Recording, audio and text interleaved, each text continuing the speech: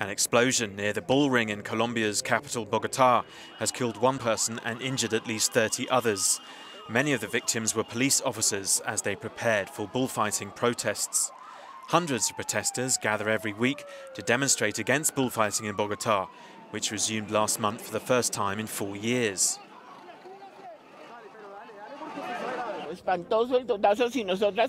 It was horrible. The blast was huge.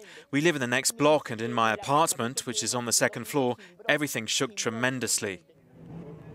The ban on bullfighting was lifted by the Constitutional Court after it ruled that the sport was part of Colombia's national heritage.